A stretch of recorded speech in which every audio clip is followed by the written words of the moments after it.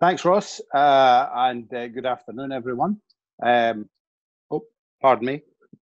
As Ross says, this will be 20, 30 minutes and then questions. Now, the title was the best, or is the best preserved city walls in Scotland, obviously referring to Stirling city walls. And someone pointed out that perhaps that's not the best title. What might mean is the best surviving city walls in Scotland. And yes, a slight change of significance, but that is the case. And one of the reasons that our city walls survive as opposed to Perth or Stirling, it's Perth or Edinburgh, is that we never expanded in the same way that Edinburgh expanded. So the picture, this slide in front of you is the back of Allen's. That's a ducat built on top of the gun bastion, the gun position on the bedrock there. And that's the back walk. And in Edinburgh, there would be closes running down that slope because the city expanded beyond its medieval size. Whereas what we did is our expansion came slightly later, and the back walk was kept basically as ornamental ground between the old city and then the new boroughs, the King's Park, Allen Park, the mid and late 19th century expansion. Stirling's second wave, which is money from Empire. Anyway, slide 2, please, Ross. Now, famously, Stirling city walls were only ever built on the south side. There were on the north side. There was no wall. There were gates. So there is a gate at Friars Wynd. There's a gate on St Mary's Port, or St Mary's Wynd, called St Mary's Port, which is the gap between Kingstables Lane and Irvine Place. And the reason there was never a formal wall was because the ground was low-lying and boggy at the back, as we'll see, and nobody thought they would be attacked from that direction. Now, the pictures here, we have the bottom left, the pub, the city walls built into the city wall. That is the city wall there. Top left, as you're looking at that, is the Kingstables Lane. That's the borough. That's the boundary of the borough. The old wall there. That's where the St Mary's Wynd Port was. The gate was. Top right is the bottom of Irvine Place. And that is a later addition to the wall that gives you a kind of a feeling for the nature of the defences on the north side. This actual wall is possibly 1650, possibly built to defend against Cromwell. We'll hear about him later on. And then obviously bottom right, the sign for the Barras Gate, which the sign underneath is from World War II and shows the direction to an air raid shelter. Barras vanishes in the late 18th century. So if we get slide 3, please, Ross. Now, slide 3 shows the location of 2 ditches, and just to be clear where we are in front of the station and running to where the old Provost Pool went. The swimming hole is now the Premier Inn, and this was very low-lying and boggy. This was certainly a boggy area when the Dominican Friary was established there. There are, however, a series of ditches. Some of these ditches have been known as the Stank. These are, some of them are drainage ditches to help create land. Some of them are defensive. We've got 12th century pottery in some of them. We've got the remains of the 13th century Dominican Priory in them. They're dug out again in the 17th century for Cromwell, again, as we'll hear. But so this northern side of the city wasn't without defences, but it didn't really have a kind of formal set of defences as we have on the south side. So next slide, please, Ross. Now, of course, Stirling is on a rock, so it is defendable to begin with. If you stand in the middle of Broad Street and you just think about how steep the ground is to the north, the south, and the east, then the castle is to your west. However, the formal city walls are connected to Henry VIII. Now, Henry is quite a bullying, dominant character, and actually outlived. Well, does he outlive? His spans 3 Scottish monarchs. So James IV marries his sister. James V is his nephew, and Mary Queen of Scots is his great nephew. Now, James IV obviously dies at the Battle of Flod, 1513. I was going to say 1518, 1513, and that's to open up a second front to hamper Henry VIII's invasion of France.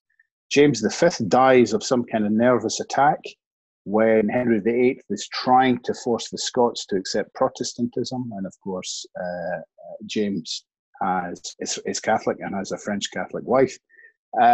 On his death, the infant Mary Queen of Scots is... I'm going to say available. I don't mean available, but certainly as a target for diplomacy from both France and England. And Henry VIII decides it would be a jolly good idea if she marries his young son, Prince Edward. And when the Scots refuse, Henry invades. Bit of a pattern there. This is a process called the rough wooing. And what we have here in the accounts from 1547 is the sums of money spent to build a wall to deter Henry VIII's invasion. So a significant undertaking. But you will note within the phrase there, it says for building, strengthening, and upmaking the walls. So there is possibly some kind of earlier wall there. We're not quite sure how to unpick the walls. They've never really been properly studied in a formal academic map. And to a certain extent, I hope that we might do this in the future. Right, slide 5, please. Now, this shows Cowan's Hospital, which is built in the early 17th century. And it's just to say that the southern face, the southern wall of Cowan's Hospital is actually built to the same specifications as the medieval wall. So the wall, the concept of the wall was still being maintained and defended into the 17th century. Right, next slide, please, Ross. Now,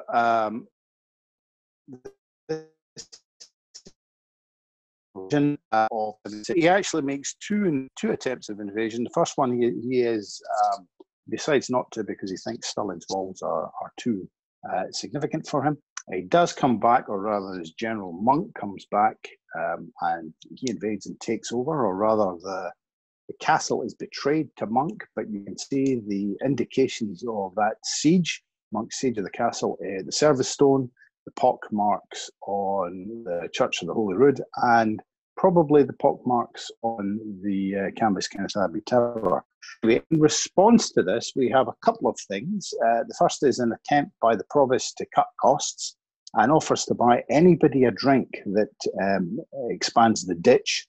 So that ditch that we saw earlier, the stank, this doesn't really work, and he has to spend some money. So we get the ditch is extended, and several people argue that the wall possibly running down from King Stables Lane down to Irvine Place that we saw. Here we're on the top of the wall here, which has been levelled and raised again with a brick element. We think this is probably the wall built to strengthen the defences against Cromwell. And this of course, this portrait of Cromwell shows him with warts, because he wasn't a vain man, and that's, of course, where the phrase warts and all comes from, because he didn't want the portrait to hide his face because he wasn't vain. Next slide, please. So, obviously, if you have a wall, you need to have a fighting platform from which to fight. And you can see this woman standing here. She's leaning in a crenellation. These are actually from York. And you can either have a fighting platform on the wall, so the wall is big enough for people to fight on, or you can have a timber platform to the rear of the wall, which is what this bottom feature is. I couldn't find an actual proper timber fighting platform on a wall, so I did a garden feature from a garden catalogue. However, you will have spotted in the references to the wall that there is mention of a foot gang at the south wall. So we think that there is a timber fighting platform behind the stone wall, and that's how the wall was utilised by the troops. Next slide, please. So this is a military survey from the middle of the 18th century. It was undertaken in the aftermath of the 45.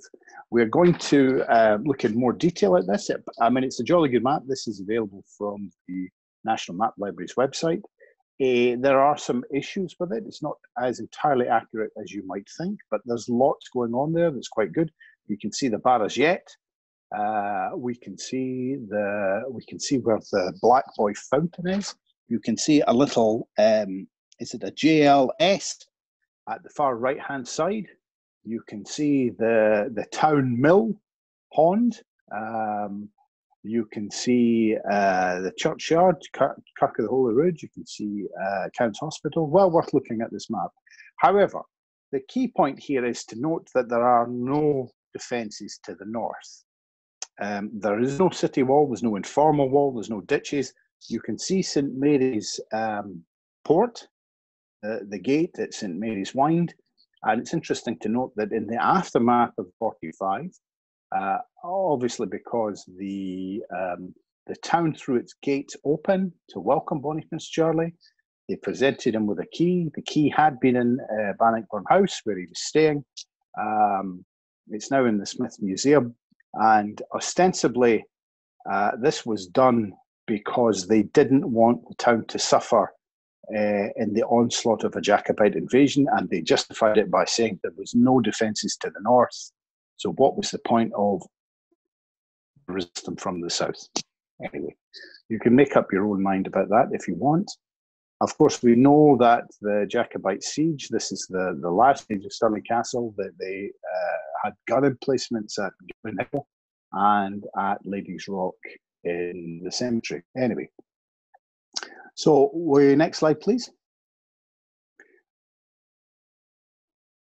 Now, what this attempts to do is a bit of a blow up of the 18th century military map, which is by Lay, I forgot to mention, and then 100 years later, the 1850 Ordnance Survey map. And they are meant to be echoing the same kind of area. So you will know that the city walls curve up as you walk up towards the library and Corn Exchange Road. And you can see that there isn't quite the same level of curve between the 18th century map and the 19th century map. The curve is there, but it's nowhere near the same scale as the curve on the Ordnance Survey map. And just to say, the quarry to the right of the curve is where those new student houses are being built. And then obviously further along is Barras Yet and the Nationwide. And you can see on the 18th century map that the Barras Yet is still there. That's the corner where the Nationwide is, and then the sweet shop, which is now closed. So there are problems with this 18th century map. It's not quite as accurate as it might be. Right, next slide, please. Now, you will also see that it, however, contains some details that we are missing. So the map at the bottom is the thing I showed from the beginning. And we can see that Lay's map above shows a section of wall around the cemetery. Now, we know that the cemetery was walled. We know that the bulk of the wall around the cemetery was actually demolished in the middle of the 19th century when the Valley Cemetery was created. Links between the medieval cemetery and the Valley Cemetery were linked, and you had one grand hole. The western end of the Old Town Cemetery is later. None of the graves there are earlier than the 18th century. So there's a lot going on. However, it's very clear that the military surveyor in the 18th century considered that the wall around the cemetery a military asset. And you may just be able to see a small gun emplacement. So we're going to come back to this again. If you look at the wall on the 18th century map, you will see a series of little indents, little divots, little projections outwards. There's obviously the circular one for the bastion at Allen's, but there are a lot more of them. These are gun towers, gun emplacements, and what they're meant to be doing is firing platforms. They're meant to provide a projection from which you can shoot east, west, and slightly further out, perhaps as a cannon on them, a variety of things. But we'll have a look in detail at those a little later. Right, next slide.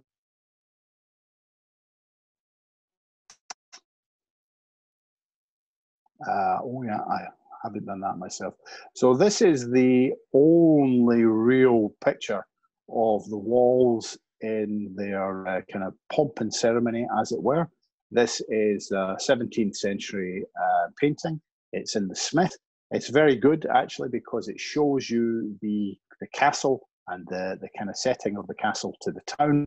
And it's worth noting that you weren't able to see the town, see the Church of the Holy Rood, but you're not meant to see the town from the castle because it spoiled the views. And you can see the wall there. You can see at least 2 towers in the wall.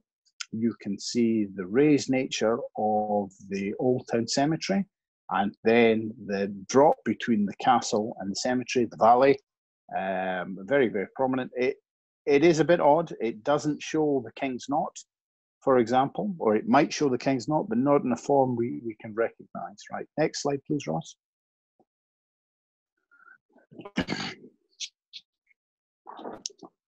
So this slide, what it does is it takes the Leys map and it takes the 17th century painting and points out the various points of commonplace. So if we start from the right-hand corner, we can see the tower of the Barras-Yet.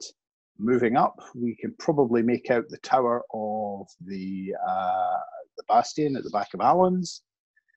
We can see quite a biggish building, which is probably on the wall at the Tolbooth, and we can see roughly where that is.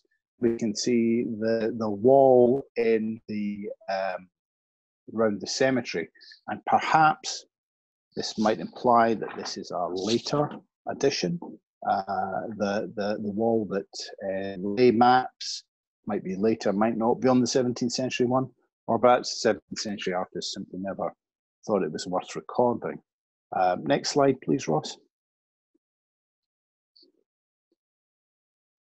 Now, the top illustration is from the British Museum and records a spy's illustration during the 45 campaign or immediately afterwards. And it shows you a tower in front of the Church of the Holy Rood. And of course, the perspective is a little difficult here, but I am linking this to a feature on Ley's map, that sits on the in the Old Town Cemetery. So that clearly shows a tower. It clearly shows a tower in front of the Holy Rood. That's the only candidate. Right. Next slide, please. So I just quick focus on the gates. So we have Pont's map from the late 16th century. This shows, we've seen this before, but just to show you the Barras-Yet, we've got a kind of plan of the Barras-Yet showing the water from the town burn, which runs from the Park Loch. We're going to return to that. And then within municipal buildings, this stained glass is meant to show the Barras-Yet. I'm not really sure what that's based on. It's a bit weird, frankly, but it is meant to be the Barras-Yet. But it was equally constructed 100 years after its demolition. So just for the sake of having it. Anyway, next slide, please. So some of you will have seen this before, especially if you play golf. This is the Park Loch. We mentioned this. Sorry about that. Someone was trying to phone me. We mentioned this last week at the other lecture. This is fed by water. There was a sluice. The sluice emptied out down through Victoria Square onto Dumbarton Road, and then runs under the barrage-jet or to the side of it. It may have acted as another set of defences. Next slide, please, Ross. So when the kingdom is at peace, so after the 45, late 18th, early 19th century, Stirling starts to expand. We get money from empire. There's internal visitors. There's a kind of a booming economy. Medieval city walls are no longer appropriate. So we start to see various bashes through it. So we obviously have two different types. We have just holes battered through it. So Academy Road here, obviously Corn Exchange Road by the library. We also have gates imposed. So we have the hangman's entry, which is just down from the youth hostel. And of course, we have the youth hostel entry, although that was to the Mary Erskine's church when that was a church. And obviously, the bottom right side is the gun emplacement, which was quarried away. This is the thing that protected the barrage-jet. And that's where that new student housing is going opposite Allen Park. Right, next slide, please, Ross.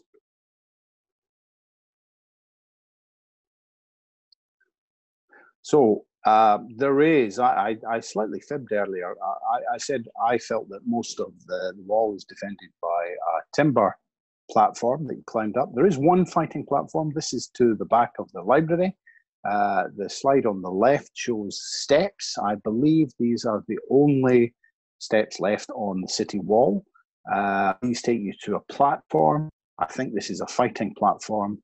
The crenellations are gone. The wall has been lowered, and as I say, this is the car park to the library, and you are welcome to wander in that, but you just have to be careful, avoid the cars. Right, next slide, please, Ross. Now, slightly further along, this is next to just down from the city walls, and again opposite Allen Park. You can see three gun loops here for cannon. And I've put a white line here to indicate the horizontal levels. In fact, you can actually see four. So there's a fourth one around the corner. I don't think these work unless there is a timber platform with multiple levels on it. I don't see how that works. Unfortunately, we can't get behind it. That's one of those spots that's almost landlocked. I have tried, and I will continue to try. Right. Next slide, please, Ross. And just to make the point, this is if we take Lay's map, you can see that there is a kind of one of these interns from the city wall, and there is it creates a vertical, or rather a kind of an angle, and we can see that corresponds to the intern at the student housing. We can see the gun loop there, and we can see that that gun loop must have been used to fire cannon to anybody approaching the barrage-jet. So next slide, please, Ross. Now, this is under the thistles. So this is from the middle of the 19th century. The blue line shows what was known as the Braw Port at the bottom of King Street. This is where the entrance to Boots is. I've actually been under it. It's quite interesting. One of these days I may dig out those pictures and videos. That wasn't so much a gate as a hole in the wall that could be sealed up in times of trouble. It's quite interesting. Now, you can see the red line, the red arrow, is coming from something called the Port Mill. That is what is known as the Thieves' Pot. It's the second bastion in the city wall. It survives under the thistles. And if you go into the basement, you can see a gun loop. From the outside, that's the gun loop, the picture to the bottom right, and that was designed to fire at anybody approaching the Dirtraw port. So that's quite interesting, actually. Well worth a wee look. And there is an entire buried and sealed street under the thistles. which is quite interesting to visit, but you do need their permission. Right, next slide, please.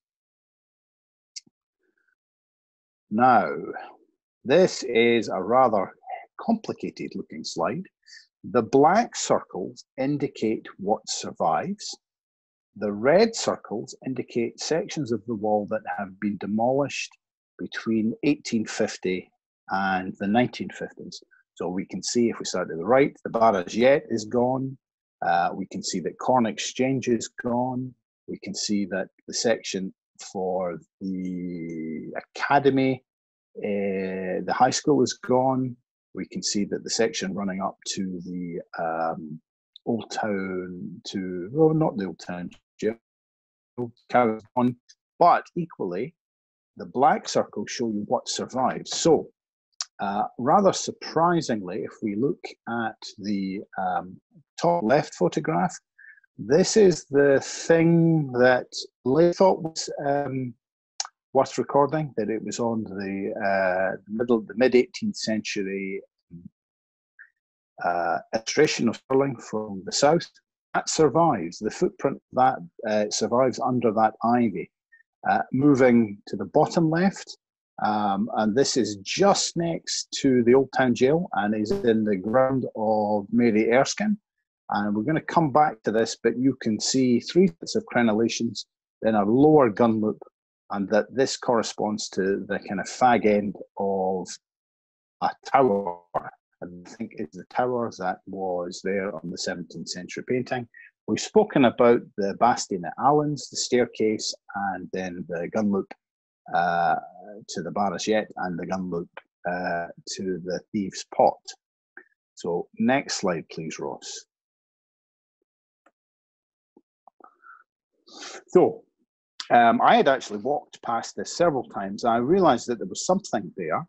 So if we take a look at the slide to the right, we can see the doorway to Mary Erskine's, to the youth hostel. You can see that there's clearly a building of some description there. It projects out from the wall. I think this corresponds to the building on the 17th century illustration. You can see the arrows running backwards and forwards. And then we have a view to the front of that. And as I say, you can count 3 crenellations at the top and a gun loop underneath. Now that's important because it means that the ground level behind must have been accessed by both a staircase to get to the crenellations, and then there's a gun loop underneath. So next slide, please, Ross. Now this moves to the interior, to the back of the youth hostel. You can actually see that this is the cemetery for Mary Erskine's, but you can see the inside of the building. You can see the 3 sets of crenellations. You can see what may be a fighting platform. I'm not actually certain. I don't think that's big enough to fight on and to fire guns. So I think this is probably more likely accessed by a timber platform, which of course allows a lower gun loop, for guns to fire under the crenellation, so that you've actually got 2 fighting platforms in this section of the wall. As I say, I think the section of the wall relates to a gun emplacement, a bastion, something of that kind. Right, and the final slide, please, Ross. And the final slide just shows you the gun loop and 3 details of the gun loop. So the top right shows you the gun loop from the outside, then the other 2 show you the gun loop from the inside. And actually you can see the top left photograph shows the V for the gun loop and actually what you're looking at is the lintel for the gun loop. And then just in front of the lintel, you can see that the wall is wider, and this would allow the cannon or the gun or whatever is being fired from this through this gun loop to move left and right, and thus to increase the firing range of the defenders. Now, assuming all things are equal and we don't have COVID, I am attempting to gain permission to dig here. The council own this ground, but it is leased to the youth hostel. So I'm going to try and see what the youth hostel have to say about that. However, I will keep you all posted. And down the line, should we ever get out of COVID, I will probably lead some kind of guided walk in September or October around the city walls. Anyway, thank you very much, ladies and gentlemen. I hope you enjoyed that, and please let me know if you have any questions. Fantastic, awesome. Really, really enjoyed that, Murray, as always. If anybody would like to unmute themselves to give a round of applause, please do so now. Right. Thank you very much. So as always, we'll open up to questions. So if you do have a question, if you raise your hand, and we can either unmute you and thingy. So D. Jessamine, I see you. Hi, Murray, it's Douglas here. Hi, Douglas, yes. Murray, the bastion you showed in the last few slides, there seems to be from the painting a perpendicular wall running down the hill, but not in Lay's map. Is there any signs of any of these perpendicular walls remaining? Yes, hi Douglas. Yeah, there are let me just think. There are 3 of these walls surviving. They don't quite correspond to the they don't quite correspond to the picture, and Lay, the first edition, but if you start from, let's think about this, the behind the Smith.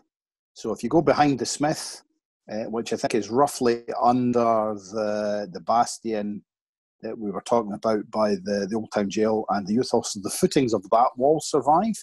And then if you walk west to the Butt Well, you find another of the walls there.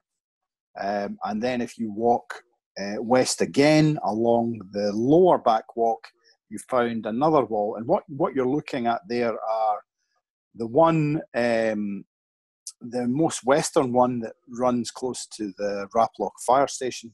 That's probably the original 12th century boundary of the Royal Park. And as you come further towards the Smith, what you're looking at are internal divisions amongst the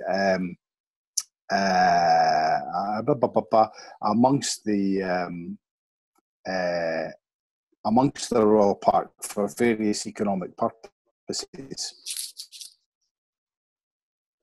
Okay, thanks. Does that make sense? Yeah, no, it does. Yes. Thanks. Thanks, Douglas. Very much. If anyone else has a question, just raise your hand, or you can pop it in the chat if you have not got the video feature enabled.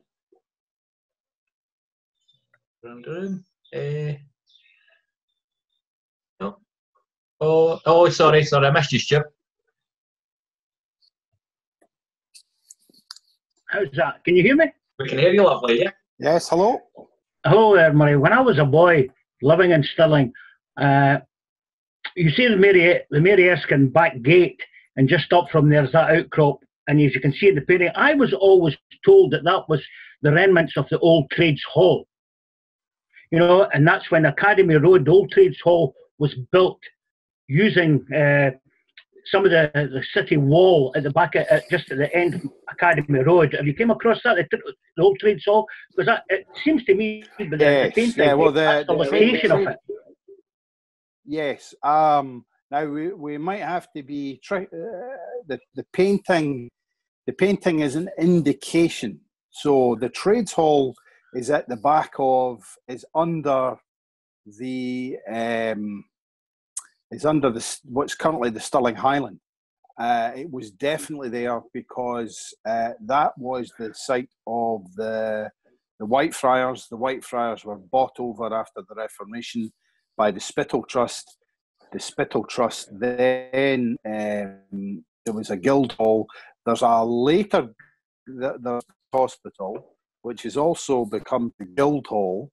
Now that guild hall is still there, but the thing I was pointing, the basting I was pointing, lies between the Spittal Trades Hall and the Cowans Guild Hall, if that makes sense. So that but at the moment, I don't think anybody has ever really thought of that as a military elementary wall, and anybody's recorded it as such. So And while everybody that's walked the boat knew there was something there, I don't think anybody has formally recognised it as a novel, as an integral part of the military function at the city wall. So it's actually quite cool.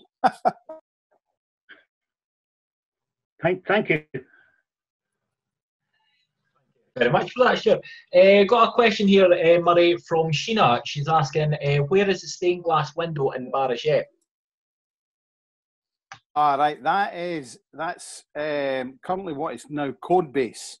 So what was known as the municipal building. So that's completed 1918 and is obviously it's opposite the library in Corn Exchange Road. The outside is a wonderful celebration of Stirling. So you have Bruce, Wallace, Mary Queen of Scots, Cowan, Spittal, the Abbot of Inchaffrey celebrated. Within the building, there are memorials to the Argyll and Sutherland, and there are also stained glasses. The stained glass, from memory, the main one shows the signing of the borough's status, or the renewal of the borough status by Alexander the Second. And on the floor, the first floor of that building, there is the glass showing the barragette. You can see it from the outside. So if anybody knows where the Cat Cafe is, if you go past the Cat Cafe and look at the rear of municipal buildings on the back walk, you will see the various stained glass, but I think you'll need binoculars to see the barragette one. And there's a handful of other bits of stained glass, but yes, that's where the barragette one is. Excellent. Thank you very much for that.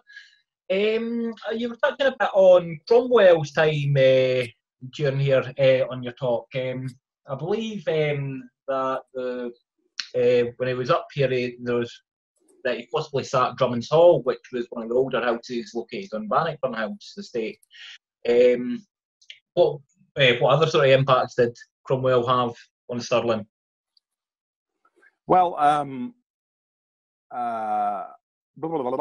obviously the Cromwellian regime, they're there for 10 years, so there is a number of impacts. There's religious dissent. One of the more novel aspects is the number of witch trials in Scotland halves, because there's a greater sense of law and order imposed. You start to have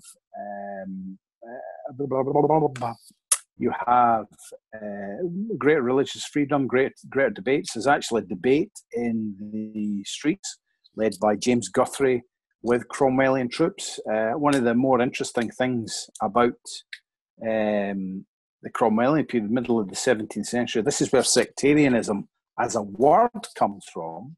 And what that really means are multiple sects, multiple interpretations of Protestantism.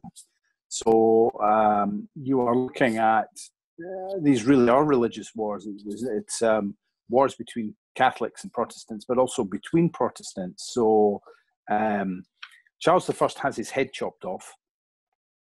Charles II is declared the King of Scotland, England, and Ireland by the Scots Parliament.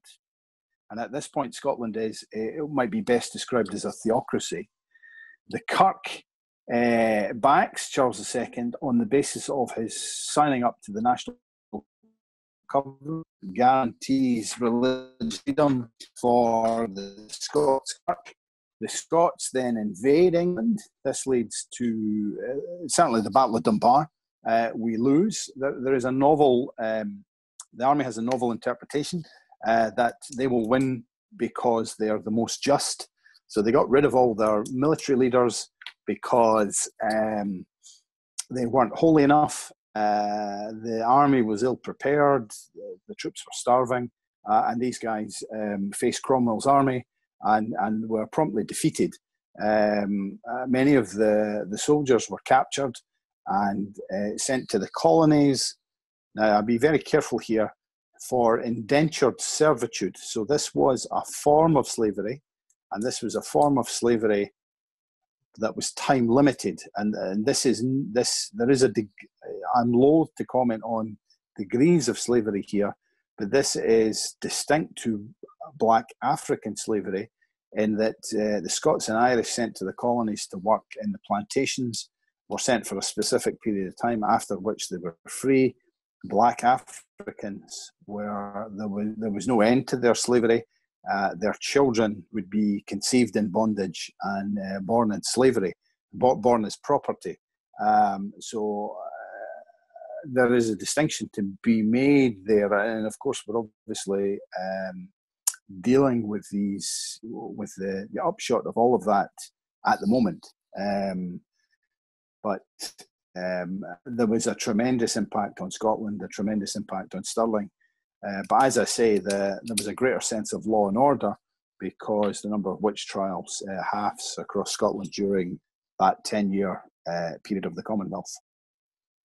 Oh, well, sort of well in knowledge as always, Murray, on all these things. I guess try to catch you off guard, but it never seems to work. No. Oh, well, I mean, I don't know if you would, but that's quite interesting getting into like what's happening today when we look around. But again, it's maybe a bit off subject here. But a tricky topic to deal with. Absolutely. Is there any other questions around the room? If you have a question, either raise your hand or pop it in the chat. Oh, sorry, we've got Jim there. There you go, Jim. Oh, Murray. You were Hi, Jim. both on about Cromwell there. When I was working on, when I was metal detecting across the other side of the Forth on Lord Elgin's Grand and his son's Grand, I found material that was from the Cromwellian period and must have been brought up, came powder holders and other, that sort of thing. And I was speaking to David Caldwell about something else, and we exchanged emails, and he reckons there's Cromwell built a defensive wall somewhere around Airth. Do you know anything about that? Or? No, I mean, it's one of those tricky things for me, Jim, that literally the other side of the Stirling Council boundary, I just drop off. I don't drop off. My knowledge base drops off. Cromwell was building all over the place. So I think there's a Cromwellian, elements of Cromwellian citadel surviving in Dundee. There's certainly a Cromwellian gateway in Leith, which survives to this day. And anybody that knows Leith will know it well. But yeah, I'm afraid I don't know about that, Jim. I would have thought it would be quite easy. I would have thought Jeff would know about it. Right. Well, I know David thought Cromwell had built a defensive system round about the Airth area, and I actually sent him the finds from that period I had found across the Forth. Like you can't, sent him photographs, so I don't know if it was helpful to him or anything, or whether he discovered parts of the wall that Cromwell built, or he just gave up. But obviously there can't be much there. Yes. Brilliant. Thanks, Murray. No problem at all, Jim. Right, my son.